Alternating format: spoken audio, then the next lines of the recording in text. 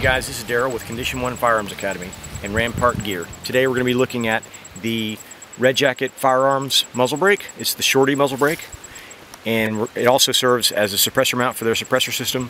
So we're going to take a look at this, shoot it a little bit, see how it performs.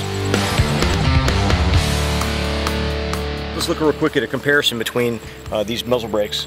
This is an 18-tooth AAC suppressor mount and muzzle brake, or flash hider actually, and then this is the Red Jacket Firearms, of course complete with the DNA sampler, and then also the Battle Comp 2.0. So really these are pretty much very similar in size. Won't add as much bulk really or weight as this mount would, which is one of the things I like about it. And of course, one of the prominent features on the Red Jacket Firearms muzzle brake is the standoff device. Very aggressive crenellated front. So we're going to try this out real quick, see how it functions. Now that we've talked about most of the major characteristics, we're going to go ahead and put it through the paces.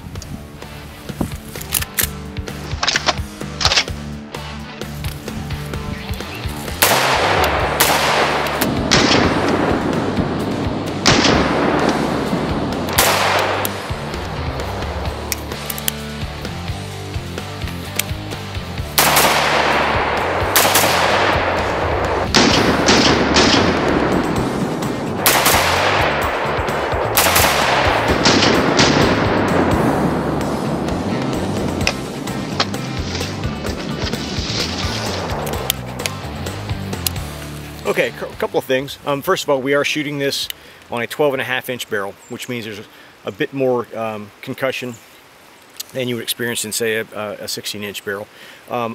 The muzzle brake functionality is really good. It very much and very noticeably controls muzzle climb, and that was rather impressive.